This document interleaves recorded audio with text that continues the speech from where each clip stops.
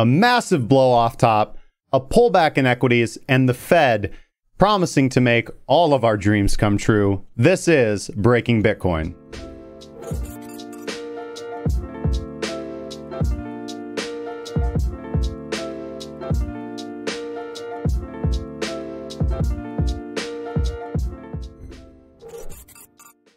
Welcome back to Breaking Bitcoin. We are live every day at 12 p.m. Central Standard Time. This is your daily source for everything markets, cryptocurrency, and finance. I'm your host, Justin Wise, lead analyst at CrackingCrypotcurrency.com. Hopefully you guys are doing absolutely fantastic. We have an incredible show for you guys today. So much to talk about. The markets have never been more crazy, never been more exciting. It's a fantastic day to be alive. Before we begin, of course, there's never been a better time to join our community and start building your own trading system. Seeing movements like the ones that we just saw, whether you're on the right or the wrong side of them, improving and sharpening your skills is always the best thing to do. You can take advantage of our proprietary indicators like Minx and time transformation, our community mentoring, our premium trading signals, our automated strategies, and our suite of educational material and courses. There is a link down in the description that you can click for more information or point your browsers to premium.crackingcryptocurrency.com. Looks even better on mobile. That's premium.crackingcryptocurrency.com. So, obviously today, as I said, so much that I want to cover, but we are currently experiencing a pullback. Now, if we can hold support at 8,700 here, I think we can push for the 9,000s again intraday. And that was a beautiful blow off top. It's possible to just continue to cool off with a nice healthy retracement. Of course, we are tracking equities really closely, with traditional markets experiencing another market-wide pullback. Following the FOMC meeting yesterday, we can see Bitcoin continuing to essentially track the S&P index with higher volatility.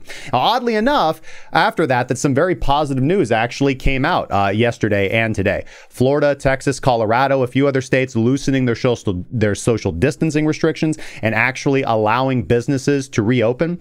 Boris Johnson over in the United Kingdom saying that we are past the peak of the epidemic, at least in the Eurozone, at least in the UK particularly.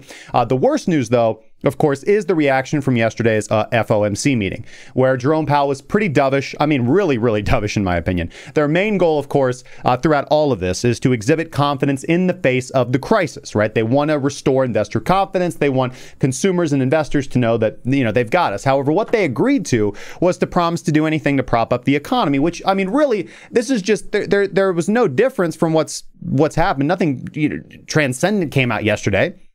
Regardless of all their talk about keeping credit swap lines open and keeping rates the same, they essentially agreed to continue to print money to prop up the economy, which resulted in a drop to the Dixie, a drop to investor confidence, because they are seeing this inflationary and deflationary fears and worries. Of course, the ideas of inflation are really drawn out. Those take years to develop, I think, honestly, with all of the debt that's being destroyed. This is something that that Ansel talked about lately in some of the podcasts that he's been in, about how all of this debt being destroyed by defaults is actually potentially causing deflation. So potentially that we're working or looking in the wrong place for what we're concerned about with the economy. But we've got a lot of market news to cover.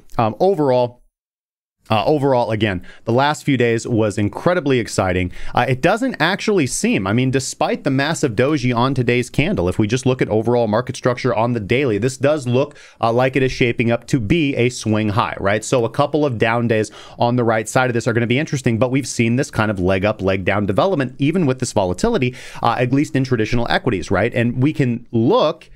The question is, do we look at Bitcoin as a leading indicator for what the SPY will do, or do we look at SPY as a leading indicator of what Bitcoin will do, right?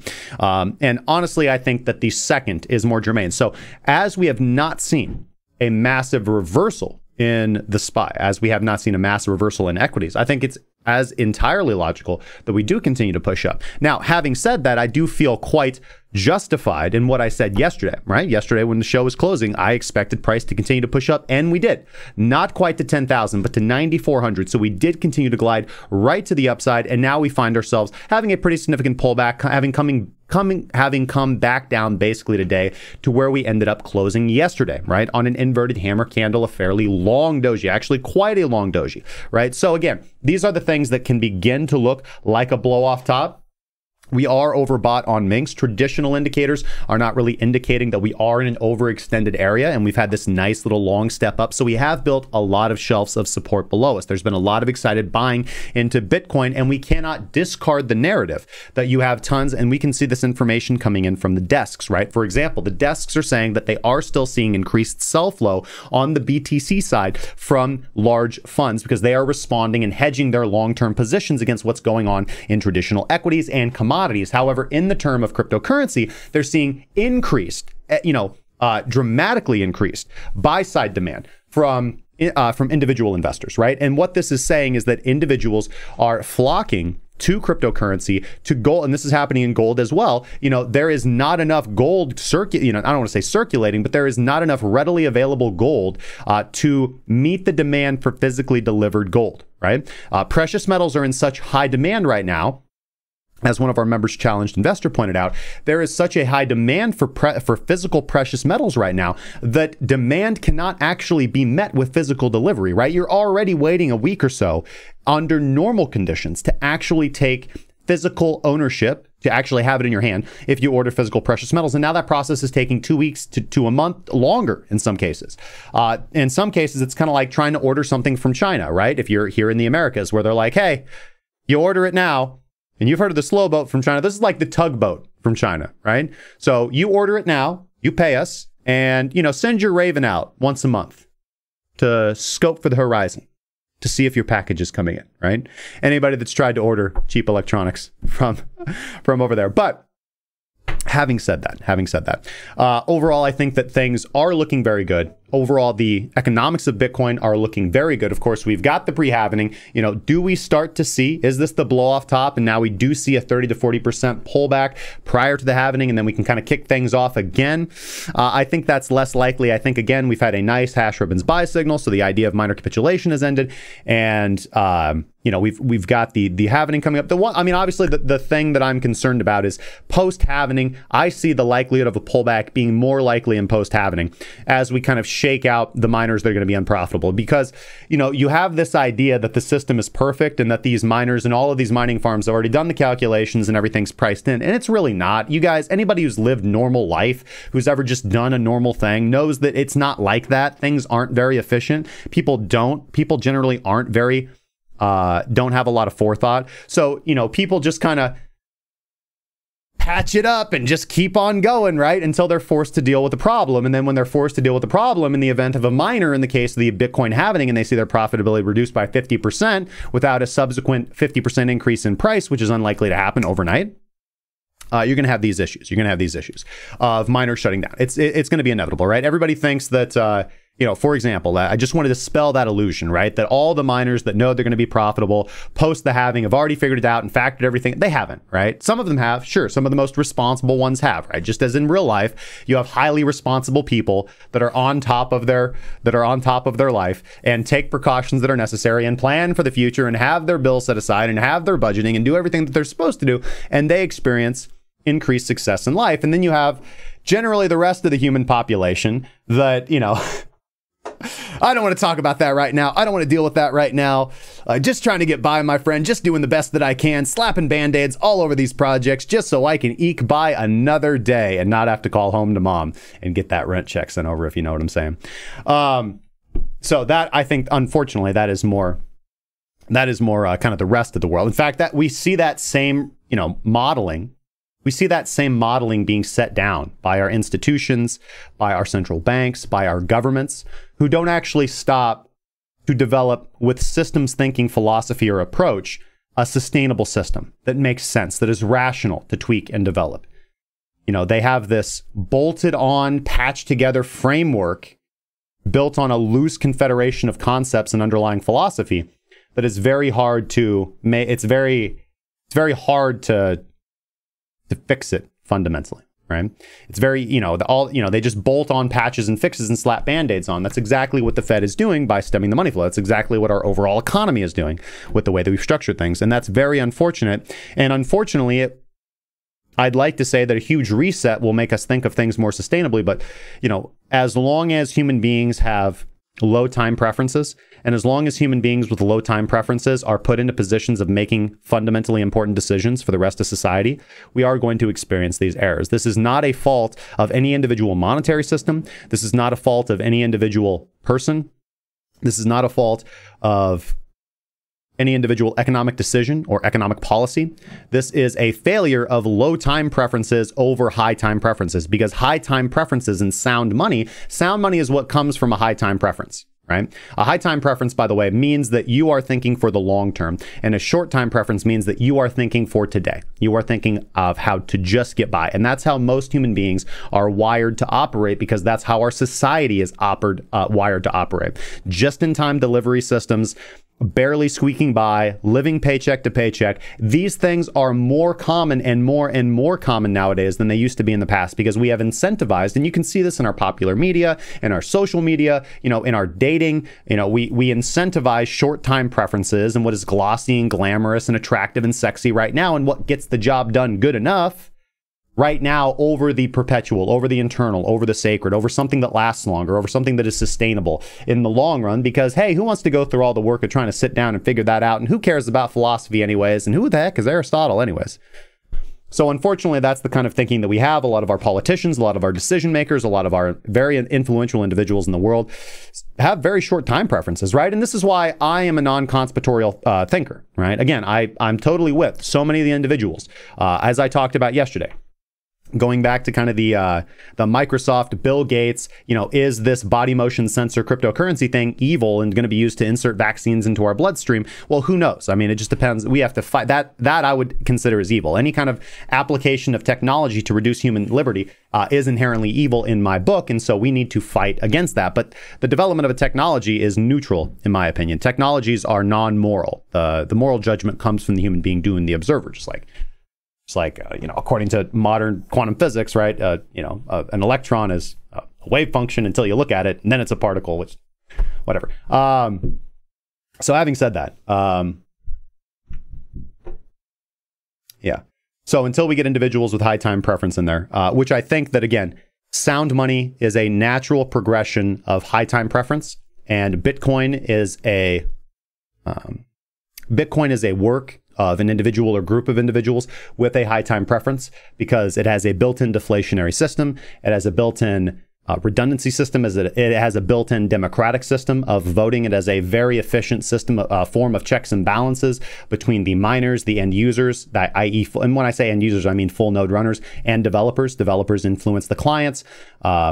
End users and nodes influence what blocks are accepted or rejected overall. They influence consensus, and miners actually do the work of securing the network and creating the economic incentive to participate fairly in the mining. So it is a quite well put together system. The underlying Bitcoin protocol is quite a good economic system and a good base to develop sound money on, whereas the fiat system is not. It is an end result of short time preference. So going back to that conspiratorial thinking, right, and the whole Bill Gates thing, right? It's very, very common with conspiratorial thinking that, and I'm absolutely with you guys. There's a lot of weird stuff out there, right? There's a lot of weird stuff out there that does come about through malevolence and maliciousness, right? And it is our job to fight that. But the idea that there is like a cabal that's got it all figured out that runs the world, that's not what I see with the evidence in my eyes. The evidence that I see from my eyes is that most people are irresponsible, do not make good decisions, and have short time preferences, right? So all of this malevolence that you see is generally not the result of some evil, diabolical plan. It's the result of people being stupid and not thinking through the consequences of their actions and just doing what's in their best interest right now in the short term, and just trying to bolt on and bandage and slap together these little palaces of power that individuals have been able to build around the world. And as much as I would love to believe that there's just this, inter-complex evil web of super evil human persons, that if we could just find them and put them in jail, it would all be laid to rest. It's not. I think that the way that I view the world, which is through the lens of people are just generally irresponsible and make terrible decisions that have rolling effects that affect things negatively down the road. That's a harder problem to deal with, right? That's a harder problem to deal with, is how do we actually overcome our internal human innate desire to tend toward entropy and make poor decisions. right? Because the only way around that is to be disciplined and self-sufficient and to make good decisions and have a high time preference, as opposed to just finding the one evil person and slapping the cuffs on their wrist and saying, "Yep, got him, soldier." Now, that does not mean that there are not evil, malevolent people in the world. There certainly are, and those people need to be dealt with.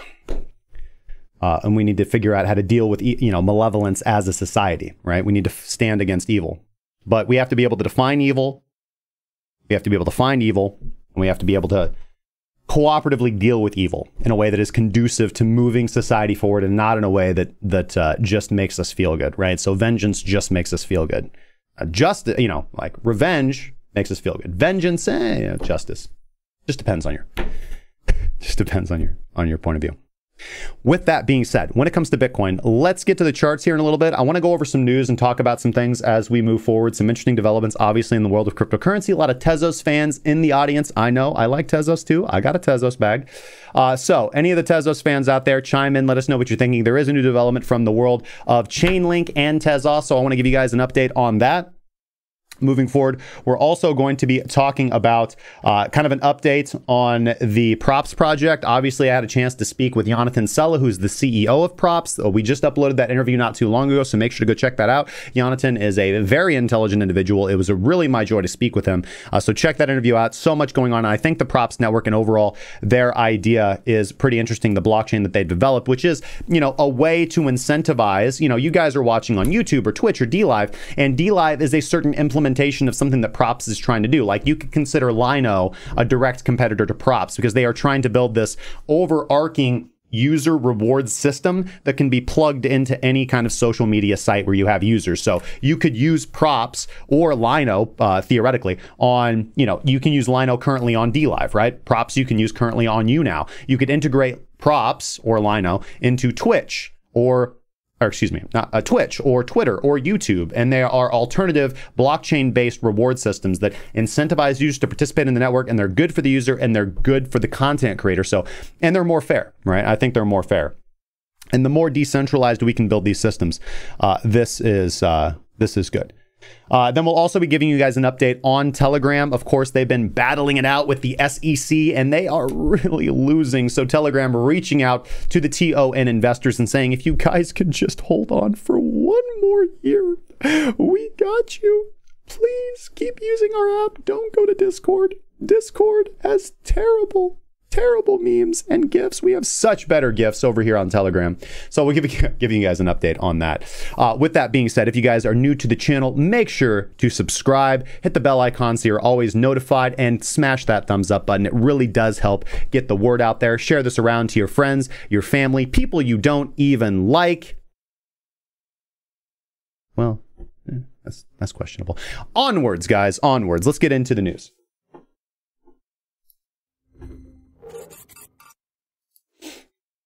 All right, so our first story of the day is going to be about Tezos. And as I said, the latest development coming from the Tezos project is that they will be adopting ChainLink, yes, ChainLink, Sergey, to the moon as their Oracle provider. That will serve, so ChainLink is going to be serving their smart contracts and helping to bring a USD pegged stablecoin to the network, right? That is overall their goal. They're going to be utilizing ChainLink as their Oracle on chain to get off-chain data, and their overall goal is to build a stablecoin system and a stablecoin pegged to their network. Now, ChainLink, whose token LINK Link is one of the best performing assets in the crypto space over the past 2 years, shout out to 4chan, is a so-called Oracle project, right? For those of you who don't know, an Oracle project's aim is to connect blockchains to actual real world data, right? Or off-chain data, which is which is not stored or derived on the blockchain itself. And it is designed to deliver that data to a smart contract operating on the blockchain so that that smart contract can reference data that is not stored on chain on the blockchain, right? So for example, a basic smart contract or your default smart contract on Ethereum, for example, or on Tezos or on Tron or on whatever platform is going to be looking at data over here on chain, data over here on chain, and then executing an action on chain, right? Approving or denying something or moving funds around or whatever. But once you start, and that works for like simple things when you're only worried about, well, how much Ethereum, quantity of Ethereum is in this wallet? How much quantity of Ethereum is in this wallet, right? Okay. If A is larger than B, transfer B to A, right? You can do that stuff. But now that we are more concerned, and this is of course something that we cover with our trading all of the time, right? I am a USD centric based trader, right? So I don't stack sats. I have an investment in Bitcoin that I am happy with, and I regularly add to that through dollar cost averaging. But I treat my trading portfolio in terms of USD because that is what I currently pay my bills with. So I trade to increase my dollar value. So I take action based upon that. So for example, I will hedge my Bitcoin that is in my trading account with a future short contract. And I don't care if that hedge loses money because I don't lose money. I lose BTC, for example. On ByBit, if I open up a short for, let's say, $50,000 and price moves up 3%, well, I have lost 3% of whatever X amount of BTC was that position size, but my dollar value stays the same, right? Because going short 1X is hedging. You're flat in dollar terms because you're already holding that BTC, thus you're exposed. And of course, I've covered this in dozens and dozens and dozens of videos explaining the underlying hedging mechanics. We have tons of videos dedicated to this concept in the premium trading group. It's something that we talk about all the time. So if you're new to the channel and this concept is new to you, just remember, just understand, put this in your head for later. And for those of you guys who have been with us for months or years, you guys already know, and you're tired of me kicking a dead horse. Like that horse is way dead right now. I just want people to understand hedging works, or how it works and how you can make it work for you and protect your dollar value, particularly in situations like right now. If you're holding Bitcoin, you're spot long, and your dollar value, i.e. how much money you can trade your Bitcoin in, will fluctuate based on the market value of BTC USD. Simple concept. If you then open up a 1x short, utilizing that same Bitcoin as collateral, you are now flat. Meaning, the quantity of Bitcoin that you have will change depending on the success or failure of your trade, but the dollar value will be the same. So that is how you can lose Bitcoin, but you have less Bitcoin, but that Bitcoin is more valuable per unit of Bitcoin now. Thus, the dollar value stays the same. Simple math, simple concept, but something that I go over all the time. So again, getting back to this, ChainLink Oracle is designed to transmit, beam, if you would, off-chain data onto an on-chain network. So the smart contract can now reference, for example, what is the exchange rate for Ethereum USD? So now we're not just interested in the quantity of Ethereum over here and the quantity of Ethereum over here. What's the dollar value of the Ethereum over here? And what's the dollar value of this Ethereum over here? And what if we want to get more complicated? What if it's not just the dollar? What if it's not just Ethereum over here? What if it's Tron, right? We want to trade, we want to do some smart contract between two participants in a smart contract where one participant has Ethereum and one participant has Tron. They're able to do some kind of atomic swap or deal with some stable coin in between that is able to compensate because there's dollar valuation. And thus we have to know what's the quantity of dollars that this Ethereum over here is worth? What's the quantity of dollars that this TRX over here is worth? And if one is greater than the other, transfer the difference to third wallet, which is like maybe a community wallet or maybe my wallet, hopefully, worth of some stable coin, right? So we can do these things, and you can just imagine the complex processes that we can build once we begin oracleizing data so that blockchains can reference off-chain data. Of course, this opens up lots of opportunities for bad oracles and bad data, but as with all things, constant improvement onwards. Crypto onwards. With that being said, now what, so as I've talked about, oracles are going to allow the developers of Tezos here is build smart contracts to incorporate off-chain data, or in this particular case, to access external APIs or trigger off-chain settlements. ChainLink's profile, of course, is continuing to rise in the cryptocurrency industry. And I would say that that is largely thanks to a slew of new integrations that they've incorporated on-chain over the past 18 months. ChainLink is currently used in everything from powering pricing feeds that support decentralized finance on networks like Ethereum to platforms offering aviation insurance, sports memorabilia, and now perhaps even a stable coin on the Tezos network. Now, Tezos, in and of itself, of course, is a top 10 among cryptos by market capitalization, and this recent announcement from them has revealed that they will be utilizing ChainLink to access critical off-chain resources to help power their on-chain applications. As Tezos described here in their announcement, integrating ChainLink as their Oracle provider will, in their opinion, cement Tezos as the advanced ecosystem that they want to be for developing next-generation decentralized applications, or dApps, as we lovingly call them.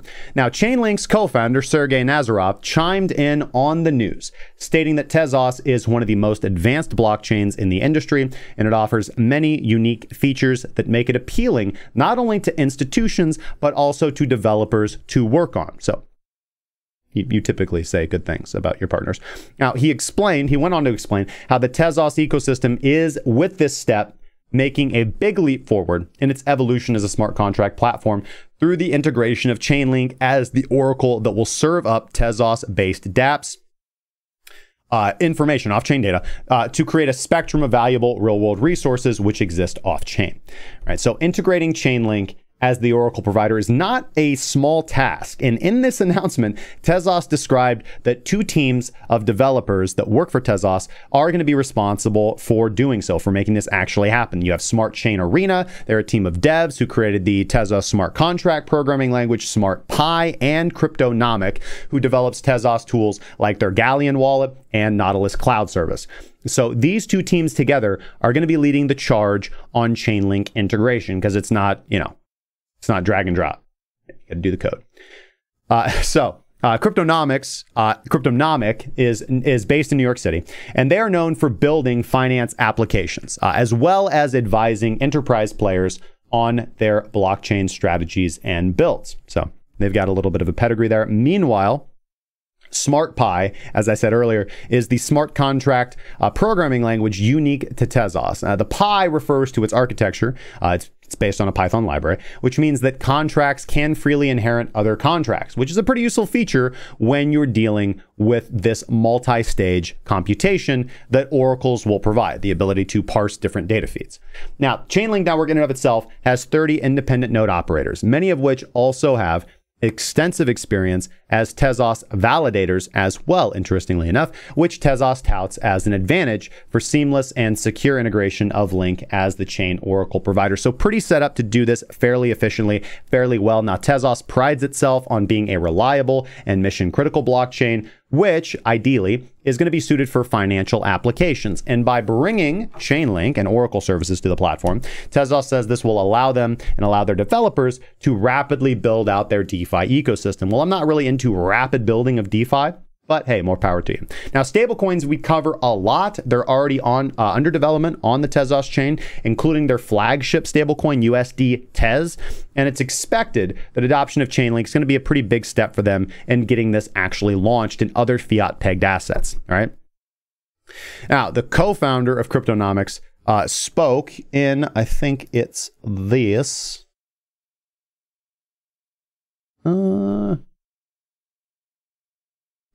Let's find it. Is it? Yeah, okay. Yeah.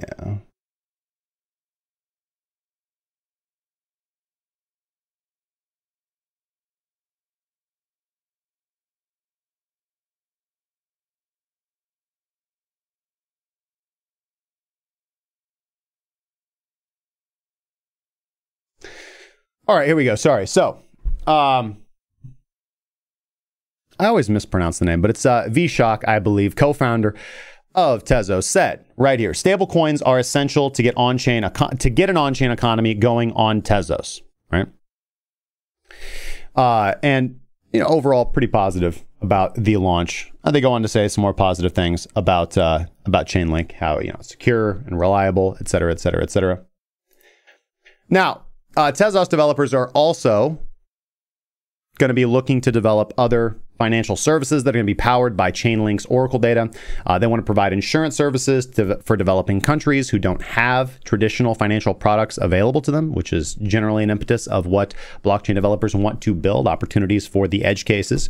Now, Chainlink's biggest role right now is Oracle on the Ethereum network, where it does provide market data for around 30 different price feeds, which are absolutely crucial to the operations of all the decentralized finance apps on that platform. Right. And again, according to Nazarov, the COVID pandemic hasn't slowed down development at Chainlink. According to him, they're busier than ever before as more projects continue to choose Link as their Oracle provider, which, you know, makes a whole lot of sense, right? When I was at San Francisco Blockchain Week 2019, I spoke to a lot of developers. I spoke to a lot of projects about, you know, what 2018 was like for them, right? Because most traders or most Bitcoin investors will say, oh, 2017 was so great. And then 2018 came along and price go down. It was so terrible. Oh, I called my mom. It was so bad. Right. And but, you know, when you talk to developers, they're like, yeah, 2018 was great, man. You know, price went way up. We made a whole lot of money. Our ICOs did very well.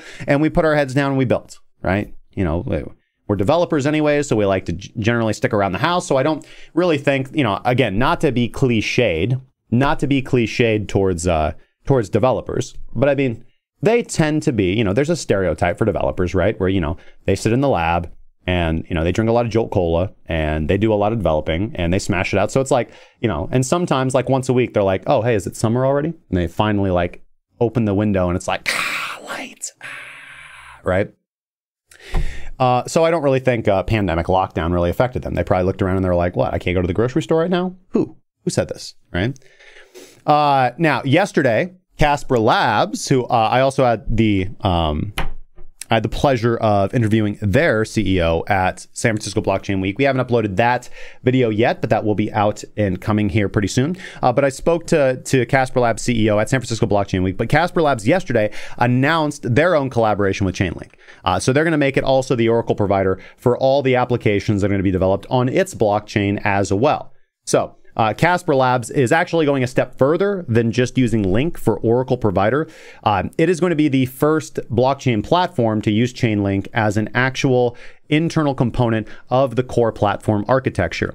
And at the rate things are moving at ChainLink, it's probably not going to be the last time that a blockchain actually decides to integrate it in such a fashion. So what do you guys think, right? Is this more bullish news on Link? Do we have any members of the Link army here on the channel? Be sure to tell us how hyped you are, or excited, or negative you are about Link in the comments section down below, as well as Tezos as well, of course. So now our next story before we get over to price. Things that I think are interesting. Some of you may be familiar with the Props project. We just recently, as I said, featured an interview with the co-founder of Props, Jonathan Sella, on our channel here. You guys can check that out in the Cryptocurrently playlist. Props, of course, is aiming to build this platform where users can be rewarded for their engagement on social networks or media networks. And as a result, it has a number of decentralized applications, including it's pretty flagship, dating.com service. Well, the newest news coming out of Props is that they are migrating from their own private blockchain to that of the public Algorand chain. Okay? Again, also spoke with Silvio Macaulay. That interview is also here on the channel. Algorand is a pretty ambitious and cutting-edge proof-of-stake blockchain platform whose founder, Silvio Macaulay, is a true cryptography pioneer. Right? He's a Turing Award winner, MIT professor, and I was very pleased to interview him last year at San Francisco Blockchain Week. So again, that's one of the best interviews that we've done. Make sure to check that out. But going back to the Props platform, it is an independent network of apps, and they use the Props token as a reward mechanism for participation or engagement by users. For those of you guys who aren't familiar with the use of this thing, very similar to Lino. Props currently boasts over 3 million users across a variety of apps, and it runs on their own Props chain. It's a private fork of Ethereum that currently handles about 50,000 transactions an hour. Also, interesting here to note that Props was, of course, of the two SEC A certification token offerings, right? You have Props and you have Blockstack, right? So Props was the first, I guess, approved token sale in the United States, right? Now, however, to achieve greater scalability and transparency, the company is going to move over to Algorand's public blockchain. They're going to migrate off of their own internal blockchain onto Algorand's, right? Why not if it works better? Right? Now, Algorand CEO Stephen Kokinos spoke to Cointelegraph for this interview and described how Algorand is unlike the first generation of blockchains in the sense that it doesn't sacrifice scalability for security or decentralization. Of course, when I spoke to Silvio, he was explaining to me why he decided to build why he decided to build Algorand in the first place, and it's to solve the blockchain trilemma, which Vitalik himself was never able to come up with a good solution to. But according to him, he said up until now, people would have to really deploy private blockchains in order to get the scale and throughput if they had large user bases. And if they didn't, then they could consider a decentralized system. I think from the prop standpoint, it's an application or a group of applications that really makes more sense on a public network, but they just didn't have an avenue to do it. So we're excited to see them deploy an Algorand and bring their users onto the network. So this is, pretty good for Algorand, pretty good for Algorand, pretty good for props as well. Now, talking about their dating.com app, this is a pretty conglomerate. This is like a conglomerate of 15 international dating apps. They got 73 million registered users between them, right? They invested in the props project, and they intend to integrate props into some of their applications as well, right? Now, according to this, Nick Grossman, Union Square Ventures, which is another props project investor, said that props is bringing one of crypto's killer features, enabling participants to share in the wealth generated on the networks that they help grow to mainstream apps, which of course is something that I'm pretty positive about. Of course, I'm not a huge fan of the monetization systems that YouTube offers to a lot of content creators, right? A lot of individuals out there who are just content creators struggle under this system, right? And again, you kind of get this monopoly of the provider of the platform, and again, the whole, are they a publisher or are they a publisher, or are they simply a hosting site, right? When you get into censorship or any of these kind of other issues that have been cropping up lately, and of course, lots and lots and lots of crypto commentators getting their content demonetized, or getting their content removed or flagged or banned or struck. So of course, this is always a danger about relying on a centralized system. Now, blockchain has often been criticized for a lack of adoption. So to see its adoption by a consumer-facing project with millions of users is a very promising sign. Now we just need Reddit or something similar to hop on board. Would be pretty helpful right now. All right. Anyways, our final story is going to be an update. We covered this again. An update to something we've been following for quite some time, and it is the utter disaster that the Telegram token offering has become in recent months for investors in the TON project.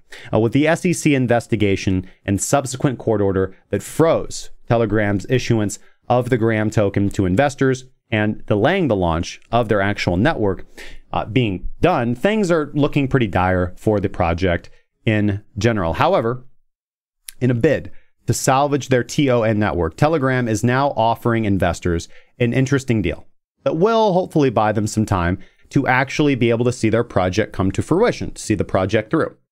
So the last time that we covered the Telegram launch, we explained how beleaguered investors were being offered 72% of their capital back if they wish to walk away now and liquidate their stake in the blockchain project. This is after the TON Gram launch distribution was blocked by the SEC, and it pushed back the actual launch of the network to April 30th, 2020, which is today.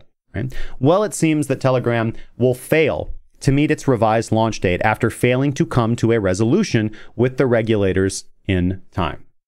But out of the blue, Telegram has now extended a new offer to investors today, an option that will lend their invested capital to Telegram for a year in exchange for equity share in the company.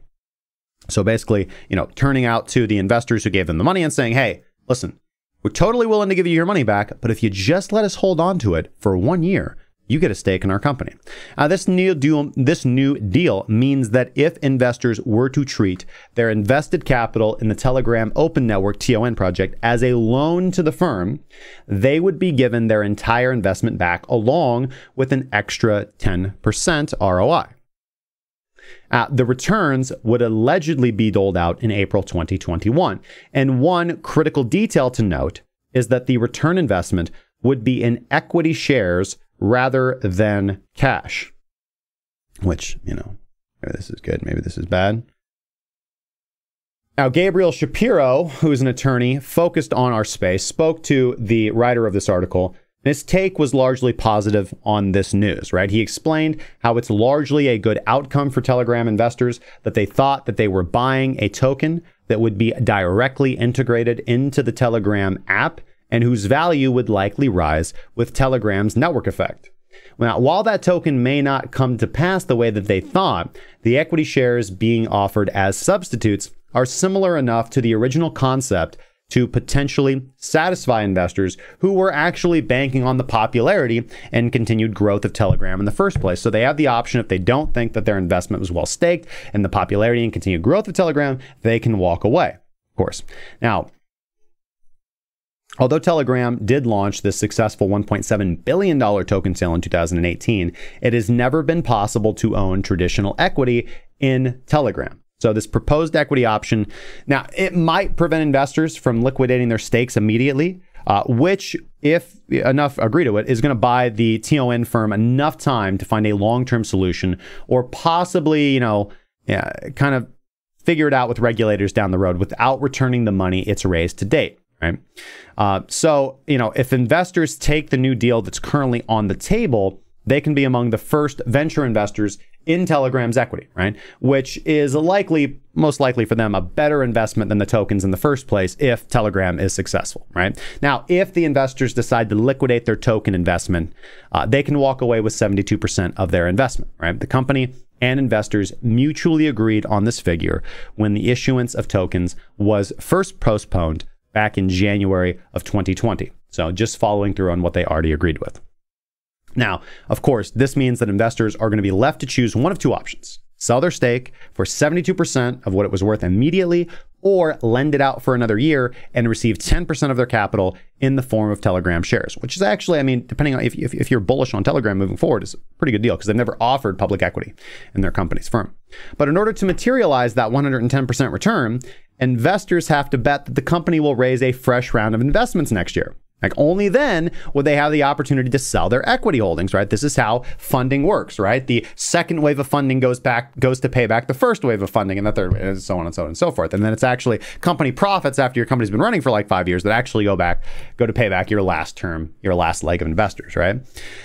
So those bullish on the prospects of Telegram are going to take the deal. And the rest of the investors are going to be walking away with 72% of their capital in cash. It just depends on who does what and how many does what. It was a little over a month ago that the New York District Court slammed Telegram with an order to halt the disbursement of their tokens in the first place, right? Their token raise was deemed an unregistered security offering by the SEC, and many of those who invested in the project live in the United States, right? A lot of TON investors live in the United States. This was like, no good. You got to make up to them. You got to figure this out. So this latest development means that if Telegram is unable to come to an understanding with U.S. regulators between now and April of 2021, investors are at the very least assured to have their own equity in the 5th largest messaging app in the world. So let me know what you guys think. What would you do if you were in that situation? Would you take the shares? Would you take the money and run, even though it's 72% of what you initially put in? But hey, like 3/4 of a bird in the hand is worth 3/4 of a bird in the bush type thinking. I don't know. Anyways, with that being said, guys, thank you guys so much. Make sure to like, share, and subscribe. I'm going to be moving on over to the charts now for today's market analysis. Let us know any questions, thoughts, comments, opinions, concerns, death threats. Those go in DM that you have, and the moderators will bring them to my attention.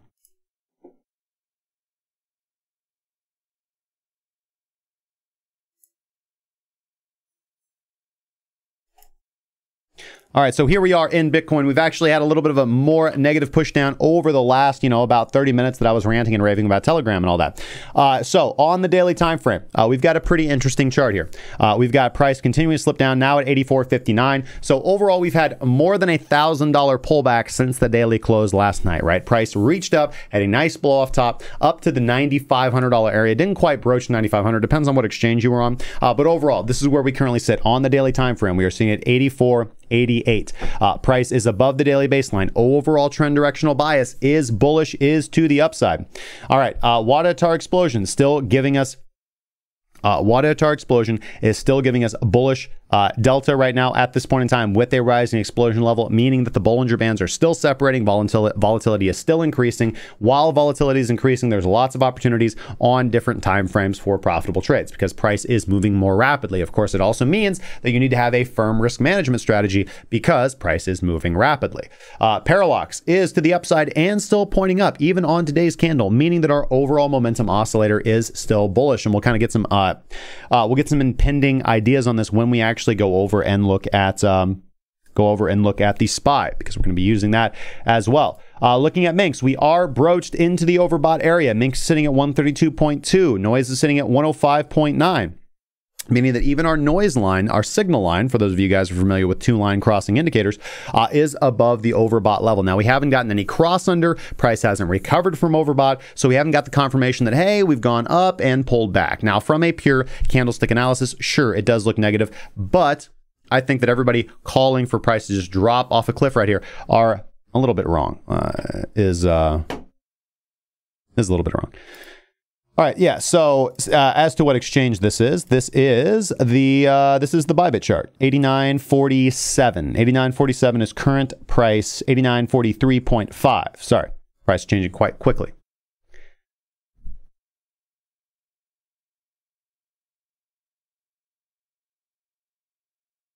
All right, with that being said, let's go over and look at Ethereum as well. Oh, sorry, we weren't even like nearly done with the daily here because we do have some more things to talk about. All right, so that's just the simple baseline. Let's actually look at the breaking Bitcoin system. All right, breaking Bitcoin system is steady as she goes. Long invalidation. If we end up closing the daily below 78.73, it's going to invalidate any bullish trends. That's basically back down or return to the range, giving the trade a lot of room to breathe, looking for these higher prices. Of course, we'll get to this in just a little bit, talk about a little bit more nuance. Let's see here. Other things to talk about. Do we have anything from the Minx exit system? No, not currently at this point in time. Of course, bottom feeder is not going to be signaling. The last bottom feeder trade that we got was over here. So, of course, we're not looking for bottoms. But we've covered baseline. We've covered Quadrigo. If one was to look for longs from current levels, current take profit level would be 89.56, stretching up to the third take profit of 99.12. Invalidation, basically right where the continuation filter is, where the overall invalidation level is at 77.63 on the daily time frame there. All right.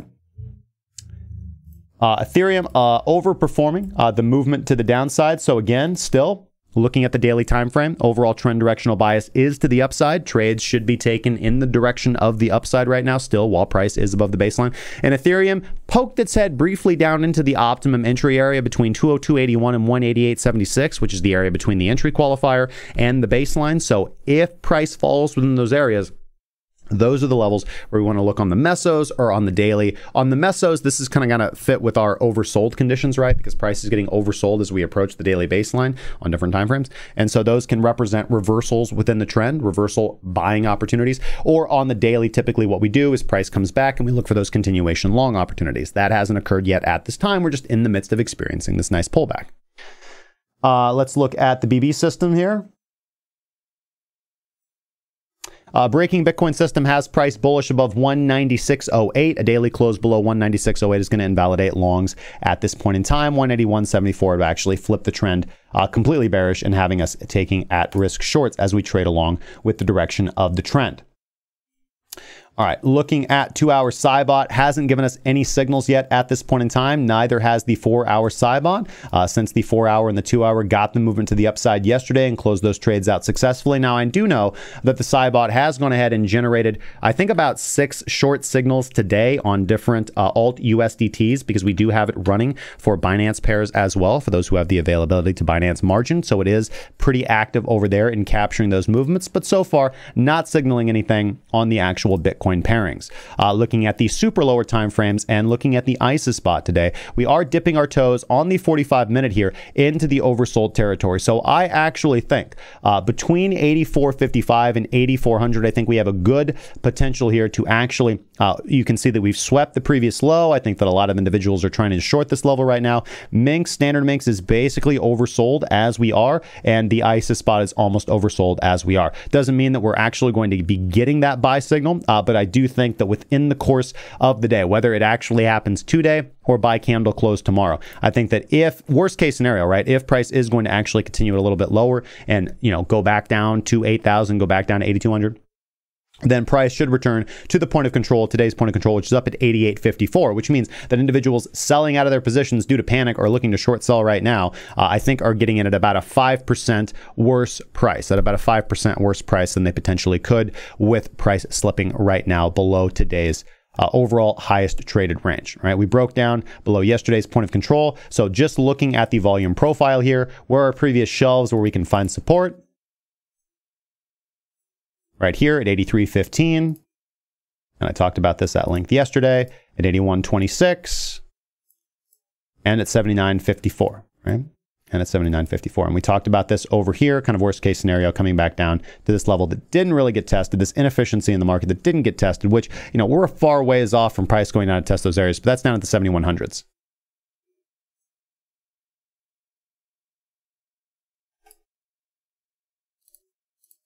So in simpler terms, I think that within the next hour to 2 hours, I think that we are going to see buying pressure come in because we are reaching these oversold levels of course, we got to wait for the objective signal. We actually have to see market participants and price line up to give the correct signal. But again, just following this, looking for that movement to the upside off this initial oversold. And again, the majority of the time, even after a highly volatile movement, we do retrace and retest the point of control from the previous day.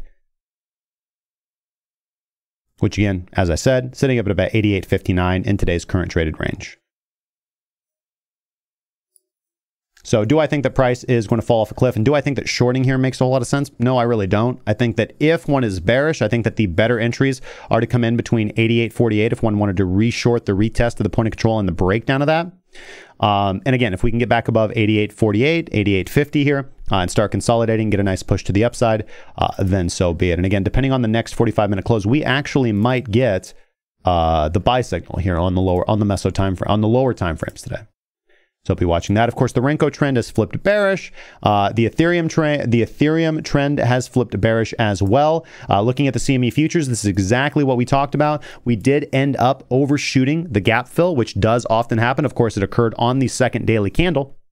And we are still nicely consolidating within that gap range. And this is exactly what I talked about yesterday, right? We've got, consolidation here within this range of the gap that we filled earlier would objectively be good to see. Would objectively be good to see if we can hold 82.80 here on the CME chart, consolidate at resistance, which is always good to see. Of course, I'd like to see that consolidation occur closer to 8,900, closer to 9,000. That would be foretelling that we end up pushing the range. Whereas consolidation closer to 8,200, closer to 8,400 would generally indicate that we are going to break down and maybe potentially revisit and retest our lows. But of course, what's nice about being a trend following trader is that we're going to know as soon as price is actually bearish, because we don't trade reversals, we trade trends. And the trend does not flip bearish off of one candle, ladies and gentlemen. So again, overall trend is still bullish. Nice sell pressure right here, nice blow off top. Let's wait for a pullback and we can look for nice continuation entries.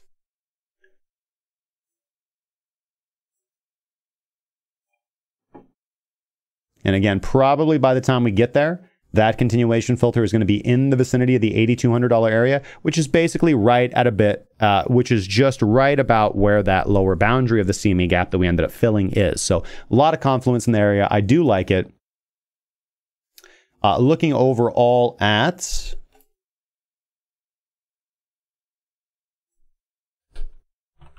classical technical analysis, just for you guys, just because I do like you.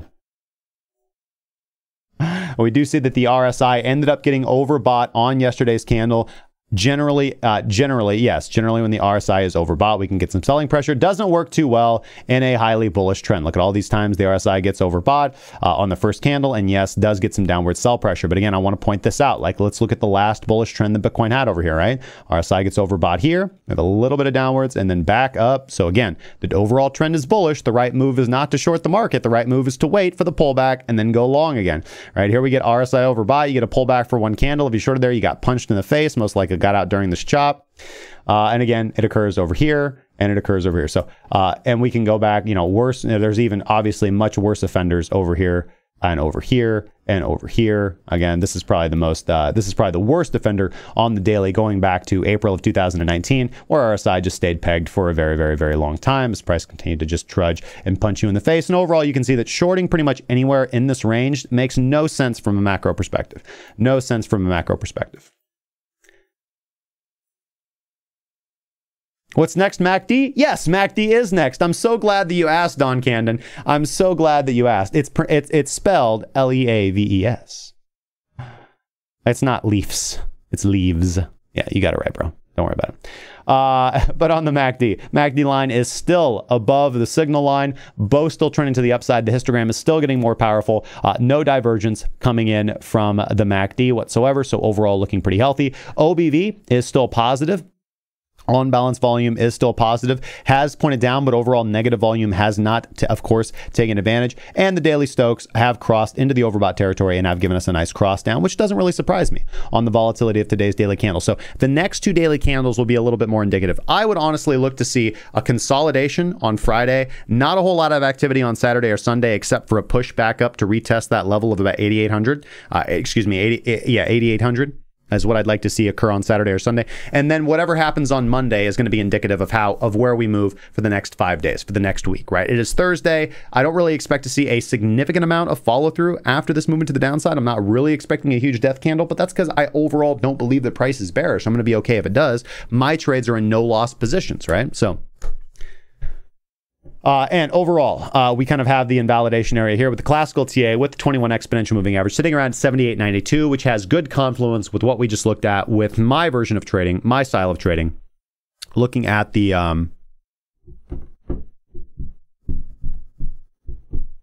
breaking Bitcoin system. All right. And we can see, so for those of you who just refuse to believe, all right, so we can see, here's the S&P 500. What is it doing all day today? What has the S&P done all day today? It's sold off a cliff. Bitcoin doesn't track the S&P. I wonder. Here's the NASDAQ, done nothing but sell off all day. Here's the Dow. What has it done? Done nothing but sell off all day. Interesting. What's the Russell doing? Selling off. What's VIX doing? Spiking. What's the euro dollar doing? Pumping, because money wants to flow into liquidity. What's gold doing? Dumping. What's silver doing? Dumping, right? So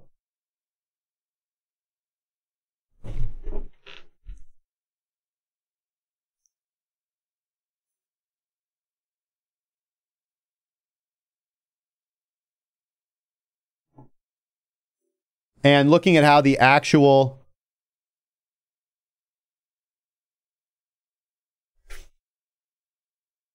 but again, overall, I would say that the movements, again, not something like significant to call home to mom about, unless we're seeing an island reversal.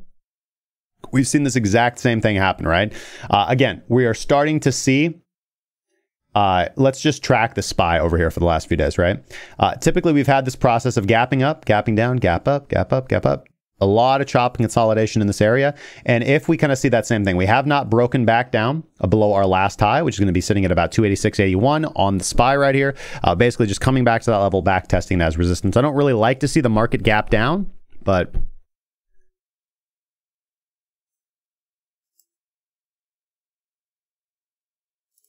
and you guys can see the fallout of the FOMC decision with the Dixie falling back into its overall range right here between 99.91 and 98.27, right? Now, looking at the Dixie, this is a nice M pattern right here. And so what I'd like to see right now, again, not trading the Dixie, but we can use it as kind of what's indicative of the strength of the dollar moving forward. Strength of the dollar is generally good for, I mean, it's the correlation there. There's a lot of different competing theories on this. But again, breakout above the Dixie, if we can get the Dixie above 99.91 now at this point in time, if this was an asset that I'd trade, I mean, that would be a very classic M pattern. You go long and your stop loss goes at your previous low, right? And you go for a 2-to-1 risk to reward ratio, okay? Not, of course, something that we're going to be doing. We're just tracking this as an index to see what overall, you know, for me anyways, what the Forex currency pairs are going to be doing. We can see oil, again, continuing to have nice moves to the upside. We actually closed out, which I'm glad, because we closed out our oil short on this candle right here and some marginal profit on, well, at least on the CFD. We made good money on the USO ETF, but yeah, oil actually having a nice push to the upside here, so we'll be monitoring that. Silver having a wild day, spot gold having a wild day, T-notes continuing to spike as the Dixie slips. So quite a significant shift in investor confidence and what people actually want to hold over the last 2 days. So again, market extremely fickle right now. A lot of opportunity for trades at this point in time. So I'm really kind of happy with my overall portfolio exposure at this point in time.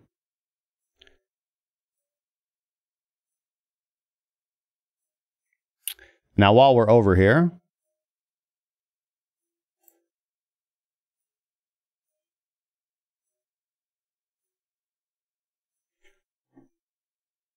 Oh, let's look at the euro yen. Euro yen ended up hitting trailing stop. Aussie Kiwi is going to be an exit today.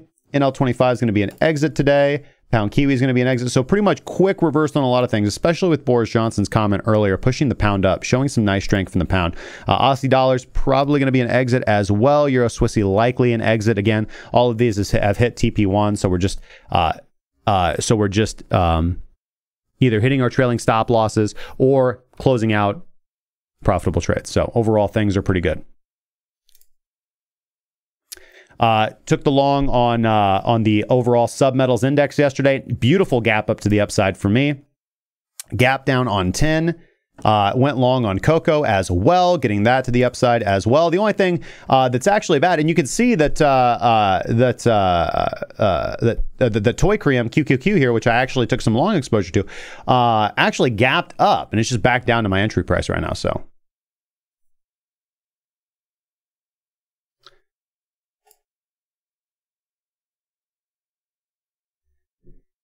Zuhair Nakvi with the $10 tip. What's going on, my friend? Can the Ichimoku cloud predict the future? I had my first take profit at 94.80, which is the Cinco Spawn B of the weekly Kumo cloud, and we topped exactly there, but I jumped into the 5-minute chart and sabotaged it. Classic Zuhair. I mean, the short answer is, of course, no. The Ichimoku cloud cannot predict the future.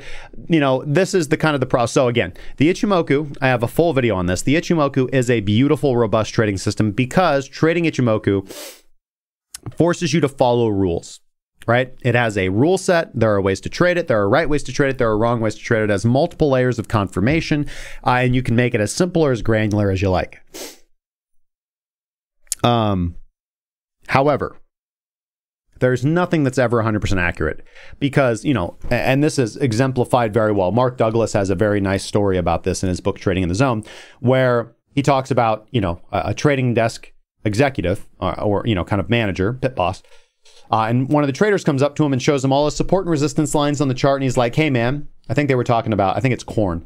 And he's like, look, price is going to turn around here, so we should totally short right here, right? Or I think it was, no, he was trying to go long. He's like, look, price has been dumping, but look at my support level. We're going to bounce here and move to the upside, so we should totally buy. And he's like, oh, price is going to turn around there? Okay. And it's like, for sure, like your TA says that? Okay. And then he picks up the phone and he calls the broker and he says, hey, dump like 2 million lots of corn. And price just goes boom, like red candle right through his support line. And he's like, listen, if I can do that, anybody can do that, right? If I can pick up the phone and call, I'm not the only person holding 2 million lots of corn. So your TA doesn't account for nothing. Now, that's not quite true. Technical analysis does help us have higher success as a trader, but it doesn't help us predict the future. It helps give us a higher statistical edge, which is our edge in the market. That's how we're able to profit. So, you know, the Ichimoku is really good. The Ichimoku is quite precise. A lot of individual traders are going to be tracking those prices, but don't fall into the trap of being Bob, the moving average guy, right? So Bob, the moving average guy, will come out of the woodwork anytime you say anything about price and say, well, but did you consider the 39.62 moving average? It is never given a signal like this, ever. Did you consider that in your analysis? And it's like, no, because you're the only person right now who cares about that moving average. And maybe the 7 other people who are like creating a rouse. Like, so every time you see this on the crypto news, like, or in general news, like all the time, it happens in crypto. It doesn't happen in traditional markets because traditional markets are like way past that, right?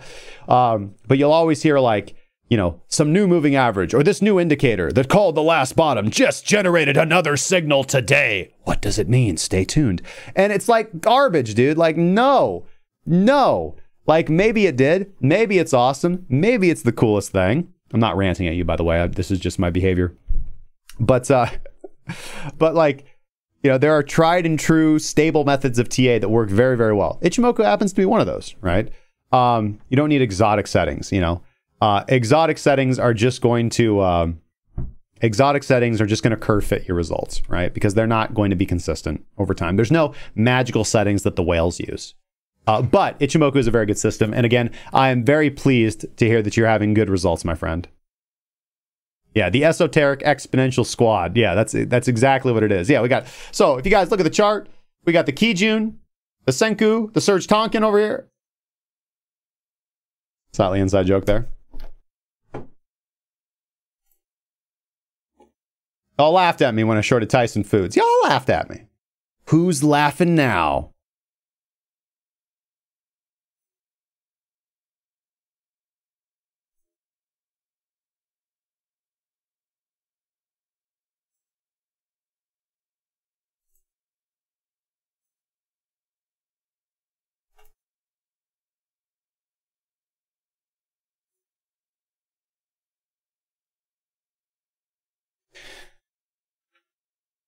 All right, with that being said, let's get back over to the markets and monitor. What? Green candle right where I said there'd be one?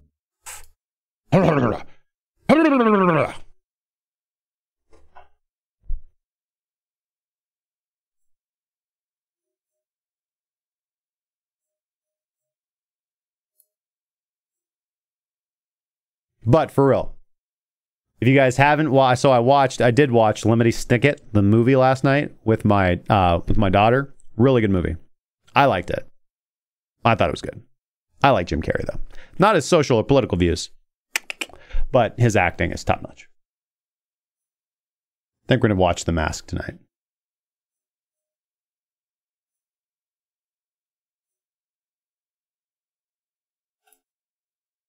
Thank you so much, Mr. Ether. Smiles and energy today, man. Hey, it's good stuff, man. Agency says, what do I think of a fundamental play on Beyond Meat, given all of this negative stuff happening to meat processing and storage and whatnot? Yeah, I did the exact same thing. I mean, the technicals lined up for a Tyson short, and I am now playing my Tyson short kind of by my outlook on the market.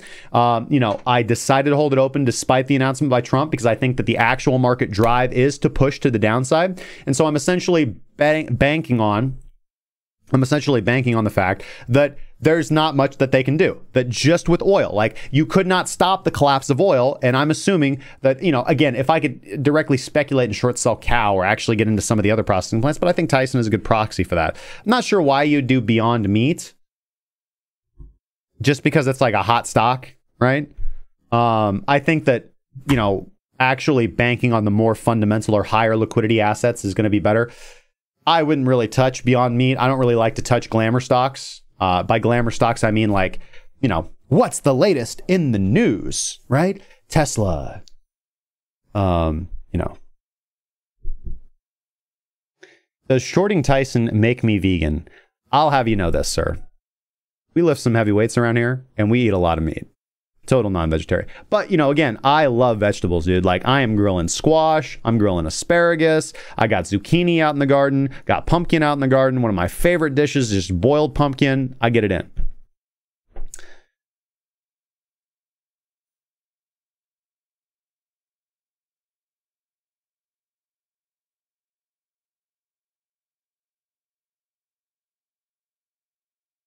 Oh, I see what you're saying. So you're saying to go long on like vegan burgers because there's a supply shortage with actual meat.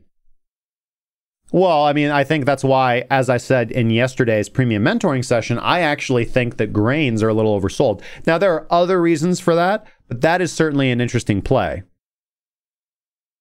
Yeah, Brussels sprouts. Yeah, best believe I'm gonna get mine. Yeah. Yes, sir. Smash them down, put a little salt on them. Man. Oh, yeah, I got a garden, man.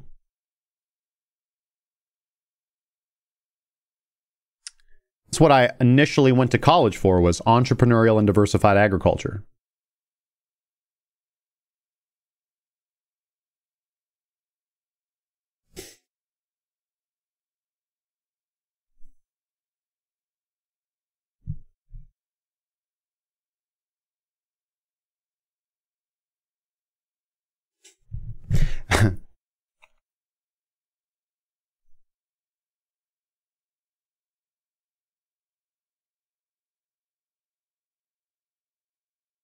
Somebody said the meat counter was totally empty except for Beyond Meat burgers. Yeah, I maybe it's location because I don't really see that like where I'm at.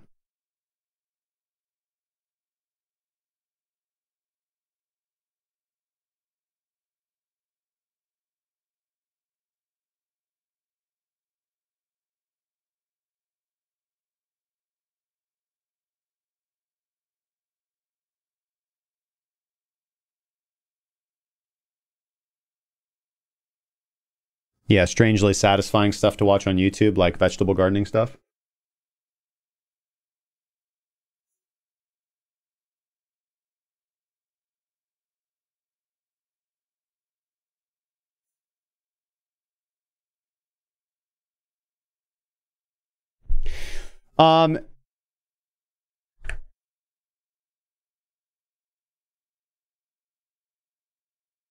Don Camden with the 20 crones. Sorry to be annoying. What kind of watch is this? This was a gift from my friend. So this is from Dakota Watch Company. I'm not exactly sure what the model is.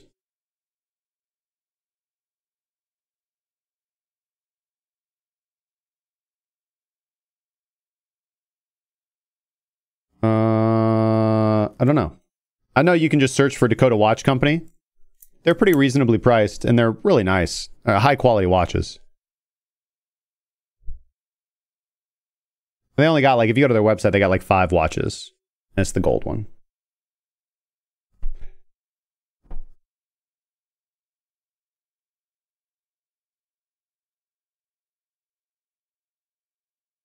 Only my close friends agency. Only my close friends.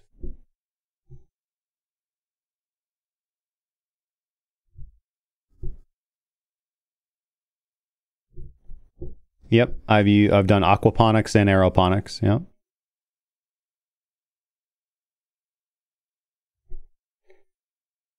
Well, you got to buy your friends lunch, man. Got to make sure everybody eats. All right, guys, listen. What time is it? It's 1:14 already? Oh, man, I hate to do this, but we got to run. Listen, so much to cover.